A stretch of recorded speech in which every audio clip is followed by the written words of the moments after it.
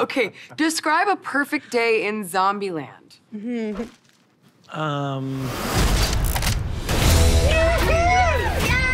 go, baby! Man, we're getting good at this. I love being back with everyone. It just kind of feels like getting to hang out with my buddies again.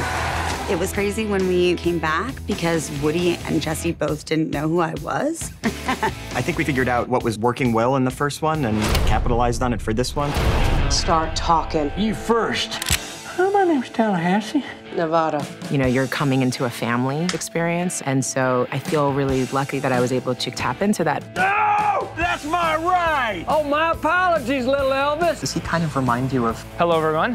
Am I hallucinating? And they said, didn't you know you're a poor man's Jesse Eisenberg? I said, what? Hi, I'm Columbus. Madison. You know why she's still alive? Because zombies eat brains, and she ain't got any. A beam of light in a world of darkness is the non-judgmental way of describing her. It felt like it would be a fantastic standalone movie, even if it wasn't associated with the first one.